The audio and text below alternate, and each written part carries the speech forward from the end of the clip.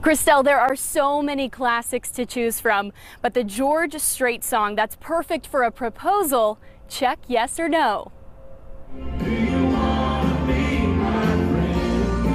In an arena with tens of thousands of people, this is the moment Nick Sutter asked Jacqueline Bladdock to check yes or no on a lifetime together. I checked yes. Write this down. She said yes. He had a little assist from the king of country himself, George Strait.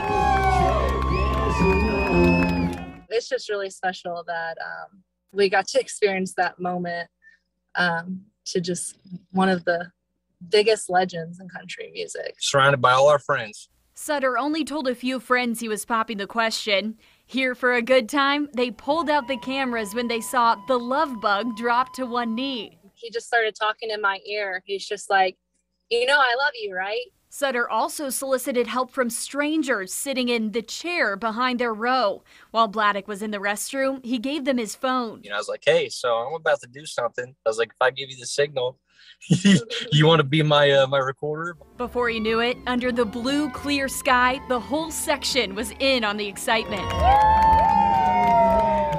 Bladdock was completely surprised. She told Sutter, "I've been carrying your love with me for more than 4 years, and now I just want to dance with you." Everything really worked out. Everything felt right.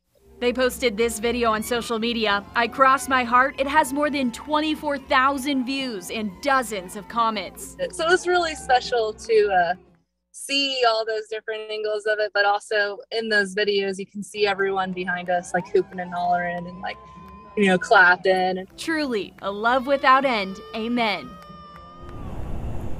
As big as the proposal was, the couple tells me they're planning a small wedding with only siblings and parents. However, George Strait is invited.